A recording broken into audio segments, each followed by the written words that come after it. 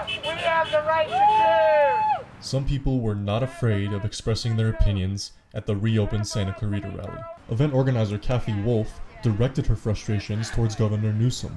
As Americans, I'm affronted that the governor doesn't think that we can enact reasonable measures in our businesses to operate that would be responsible. And some also want to find a happy medium with the current social distancing guidelines. We need to open Santa Clarita carefully.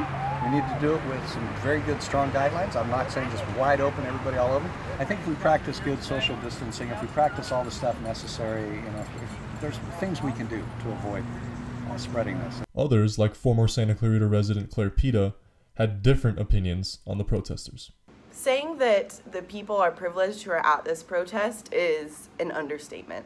It's just more of a selfish thing.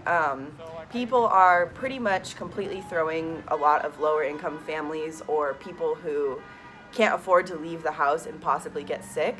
They're kind of throwing them all under the bus. We're a very generous country, and anybody that goes to a hospital can get care. I think that's a myth in our society. We're very generous with healthcare in this country.